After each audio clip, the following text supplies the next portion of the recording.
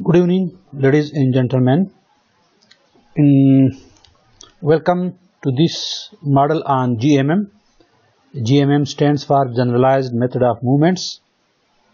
I'm using GMM method in time series models. Let me introduce this model. In our earlier video, I estimated two stages least square model. Now I pose a question. What will happen if we put together nonlinear estimation in two stages least squares? While EViews can happily estimate a nonlinear equation using the two stages least square command, but most econometricians nowadays are using the GM method or generalized method of movements, which is abbreviated as GMM. Two stages least squares can be thought of as a special case of GMM because GMM extends two stages least squares in two dimensions. First, GMM estimation typically accounts for heteroscedasticity and or serial correlation. Secondly, GMM specification is based on an orthogonality condition between a function and instruments. As an example, as before in TSLS, suppose that instead of TSLS command we use GMM command as follows. So let me go to the data, and this is my work file. Previously I estimated LS, and then I estimated two stages least square.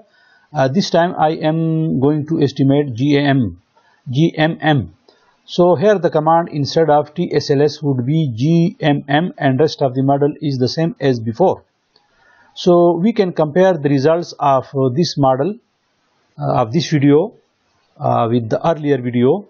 So let me press enter, and here is my estimated model. Now the dependent variable is inflation. The method is now generalized method of movements, that is GMM. Now if you compare these results with the results of the TSLS, they are more or less the same. Let me compare. One is this model, the GMM, and my TSLS estimation is here. In both the models, the coefficients are almost the same and both negative. The coefficient of inflation in future is 1.13, while I used two stages least square, and now this coefficient is also equal to 1.13, and it's highly significant. In the two stages least square, the coefficient on unemployment rate in its leg was minus 0.028, and now this coefficient is minus 0.03. So it's almost the same, and both these coefficients in the GMM method and in the TSLS, these are insignificant. This P is insignificant, and here also this P value is insignificant. In the TSLS, the R squared value was minus 1.48, and now in GMM method, the R squared is minus 0.146. So in both these models, that is the TSLS and the GMM, the R squared is negative. So it means that the data poorly fits, this model poorly fits this data. So although the fit is poor, but again, as I explained earlier, the algebraic sign of the coefficients of future inflation and unemployment rate in its leg are according to the theory. They are as predicted by the theory. So what is the difference between GMM and TSLS? As I told you, the estimated results are more or less the same. There is a very negligible difference between the estimated coefficients and the p-values in both the models. But GMM has one improvement over TSLS, and if you press estimate on this equation box, it tells you everything. Here is the model, here is the list of instrumental variable, and here is the method that it has used. Now HAC New Wave West method automatically take care of the heteroscedasticity as well as the serial correlation, and this method uses the robust standard errors, and it corrects for heteroscedasticity and our serial correlation automatically. So ladies and gentlemen, this is a brief discussion about this model. So let me also tell you the results again.